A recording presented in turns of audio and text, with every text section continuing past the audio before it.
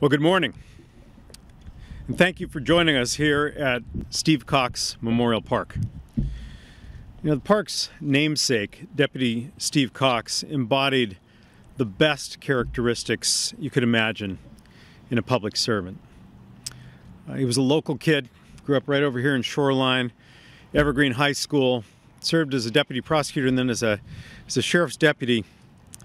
He had a dedication to this community.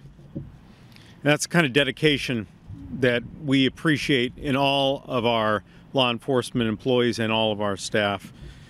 Commitment to service. And as you can see from his memorial on these grounds, he carried this idea that one person can make a genuine difference in their community. That idea that we can work together to create fundamental change is really at the core of why we're here today. In 2020, the voters passed a charter amendment to return the King County Sheriff to being an appointed position. No more politics, no more campaigns, no more of that division within the office. It's going to be an opportunity to appoint a leader accountable to the county executive, confirmed by the county council, and dedicated to serving the community. And over the last several months, we've engaged in an extensive interview process, a national search with 12 candidates ultimately that we winnowed it down to, and then 3 highly qualified finalists.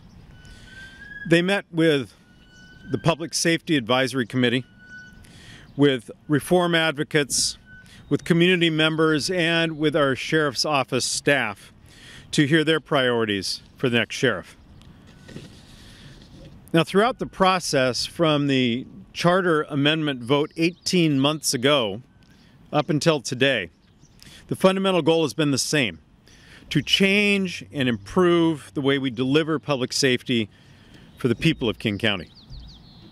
Transparency, accountability, the idea that we can make tomorrow better than today. Those are the goals in our work to reimagine public safety and the task at hand for our new sheriff. In the interviews, virtually all the candidates came from a career law enforcement background, as you'd expect. But in this moment, to deliver and create change, it became clear that a broader perspective would be helpful, maybe even necessary. We need a sheriff who can chart a new course. Someone who can demonstrate the ability to work together, to be a bridge between the rank and file and the people we serve. Someone who will lead the department into this next chapter. And so I'm extremely pleased to announce that I am appointing Patty Cole Tyndall to be the next sheriff of King County. She has served in law enforcement, including as the undersheriff and as our interim sheriff. With more than 30 years public service experience, so she knows how to lead an organization like the Sheriff's Office, but she also led our Office of Labor Relations, and she also led the Office of Law Enforcement Oversight. I imagine you'll be hard-pressed to find another chief or sheriff around the country who has also led the Police Oversight Office. Well, at the beginning of this year, I appointed Patty to serve as interim sheriff because she had the experience to guide the agency through turbulent times. And she embodies the principles that we were seeking in a sheriff. And while she has had the helm, she has demonstrated, not just to me, but to our employees at the Sheriff's Office and to our community, that she is an effective leader and an effective agent for change.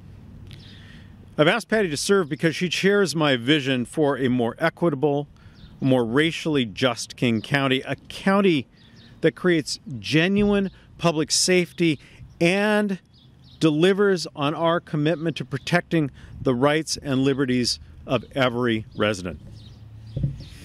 Already as our interim sheriff, she's been an invaluable partner, aiding in the transition for the office and improving morale in the ranks.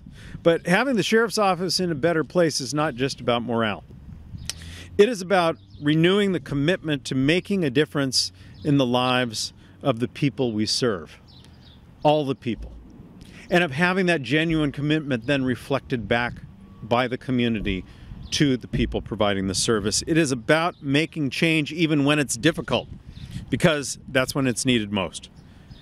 So after a very robust search, and I am grateful to everyone in our community who participated in that, from reform advocates to law enforcement officers, to our cities and to just folks on the street.